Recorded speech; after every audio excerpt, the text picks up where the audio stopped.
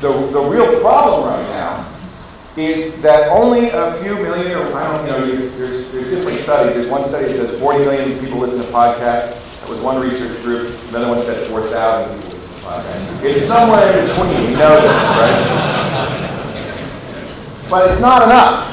You ask your mom, grandma, your brother, a lot of people don't. They probably know what podcasting is. They have no idea how to listen to a podcast. They have no idea what huge variety and quality is out there. A lot of people think they're podcasts. And so it's really important to spread the word. There's lots of different ways you can do it. You can do it locally. You can just find a great podcast that would fit somebody's interest and give it to them. I do what I can. One of the reasons I still work in mainstream media, besides the paycheck, is that it's an opportunity to spread podcasting.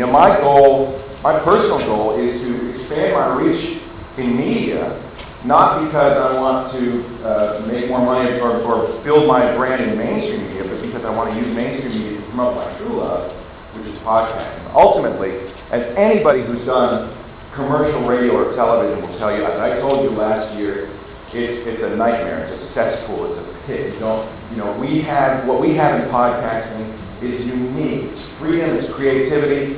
A show can be as long or as short as it needs to be. You can have fun. You can try stuff nobody would ever let me do in mainstream media. It's really important that we cherish that we honor that. And I personally want to do that more than anything else. But I can't give up mainstream media. I still have to put up with the program directors and operations managers and middle managers who are your parent go and I live with that because we need to get the word out.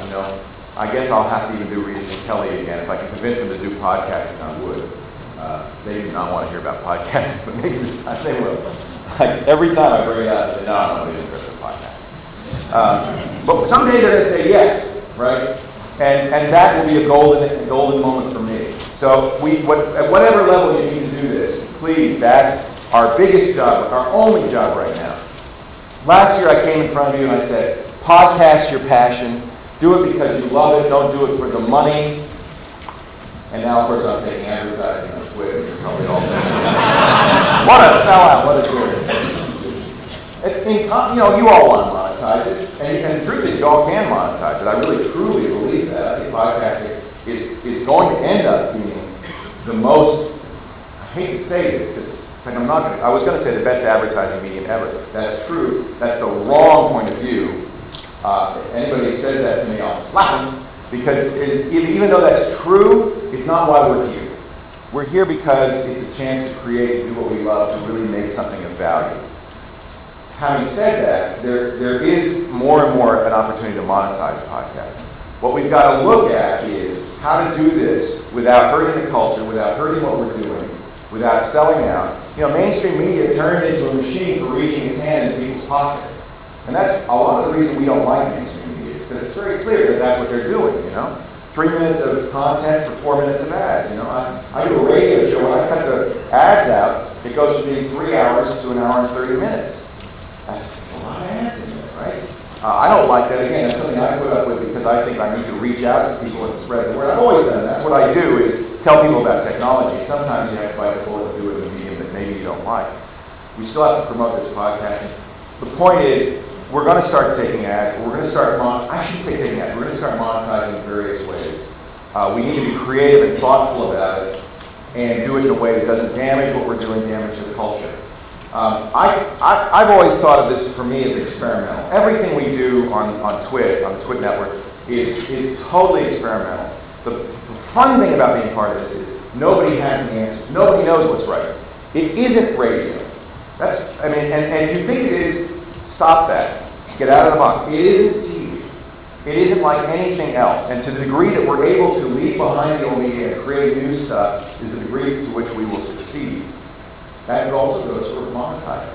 I'm trying traditional ads. I'll try some interstitial ads. There are non-traditional ways of monetizing. I think they're also worth looking at. I'm going to try those. Things like, listener clubs. I think, for me, I'm starting to realize that the most valuable part of Twit, and I think you as podcasters know this, and certainly should, is your audience, right? And it's the relationship you have with your audience. This is why it's strict. See, that's really what makes advertising cruel. But that's the thing you cannot damage, right? If you start to try to monetize that relationship, you're going to lose that relationship. You have to really focus on the fact that the number one thing that you have going for you is your conversation with your audience. My friend Robert Scoble, in his book Making Conversations, talks about this.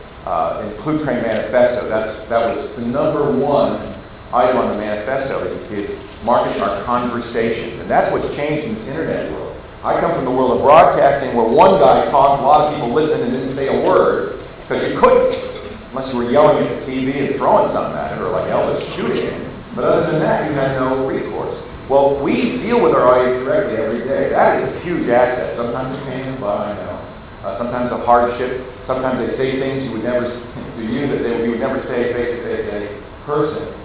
But that's our asset. That's our strength, our relationship. We want to cultivate that. We want to work that. We want to build that. That's another way to build audience, is to build this relationship. So ultimately, that's another way to monetize your podcast, is to perhaps reward your audience with coupon codes that in return can come back some money to you. I've asked for donations from the Twit audience from day one. They've been very generous. And I plan to keep doing that. Even if I find ways to monetize in other ways, I think a donation is very important because they then buy into you. They have an investment in you, and it keeps, believe it or not, this is actually a well-known fact, and Chris Matthews mentions this in his book, Hardball in Politics. The best way to get somebody to be in your pocket is to get them to do a favor for you. Lyndon Johnson did this very well. It's kind of counterintuitive. Not do a favor for them, get them to do a favor for you. And then they have an investment in you. They care about you. They're suddenly on your side. It works really well to ask for a $2 donation. It's not much. It's not about so much about the money. It's about the vote of confidence and the participation. So there are lots of ways. I think we need to be very creative about how we do this. You know, I'm an old radio guy, so I kind of think of Twit as almost like a radio station. You know, I just hired a promotions director. It isn't really, and I have to remind myself it's not. We are in an exciting new medium that is changing very rapidly. Nobody knows what's right. So monetization, it's important for us to go beyond the traditional means. I've been a little unhappy, I'll be honest with you, with the way we sell right now. We sell by cost per thousand. That's the old school way of selling advertising, where you get a dollar for every 1,000 listeners, or $5.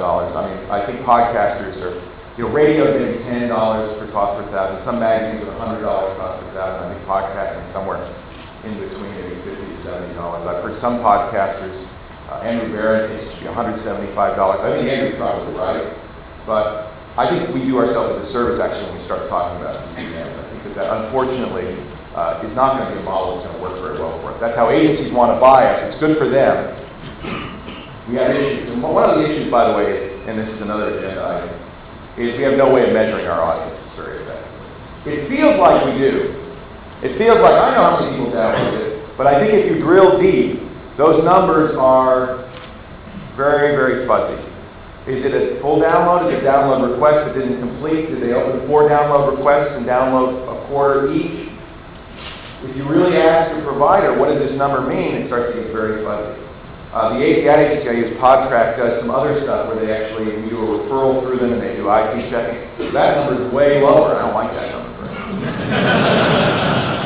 Then it slices up about 25% for non-uniques, which I said, well, wait a minute. Now, couldn't it be possible that an ISP has one number and then 12 people are downloading it from that one number? What about that? Well, and then they slice up another 25%. This is interesting because it's out of the U.S. Most of the traditional advertisers have never been able to buy anything more than national advertising.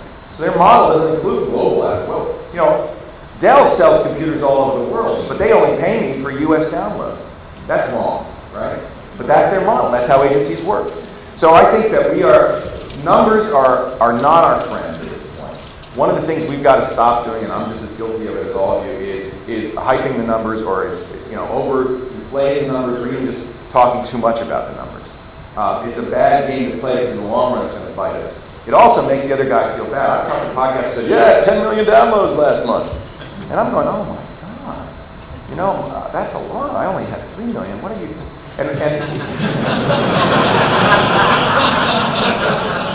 you're going, well, wait a minute, I only have 1,000. No, but seriously, we shouldn't be doing that because I don't think that any